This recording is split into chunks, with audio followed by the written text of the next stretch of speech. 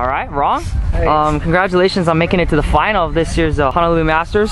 I know you came up just a little bit short today, but why don't you first start by paying tribute to your opponent today? Played a great match start to finish. Yeah, he did very well. He served well at the end. He's controlled the match most of the time. Made a little bit of adjustment in the second set, but played a bit better in the second. But he's steady and pulled all the way up, and he deserved the match. Right. Congratulations.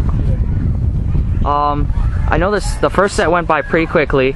You weren't playing your best, I think, from what everybody else was seeing on the top.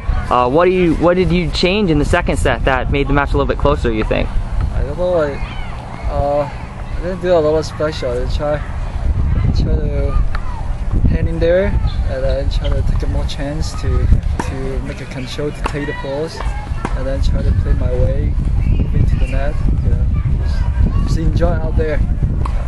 It definitely looked like you were enjoying yourself in that second set, whether you're winning or losing. Now, you scored a wild card into the qualifying draw for the Lahaina Challenger. Is that correct? Yes. What's the preparation going to be for that? Practice a lot and watch some YouTube and try to get improved little by little. All right. Well, congratulations on again making it to the final, and good luck in the Lahaina Challenger, Rong. Thank you. Thank you, Shay.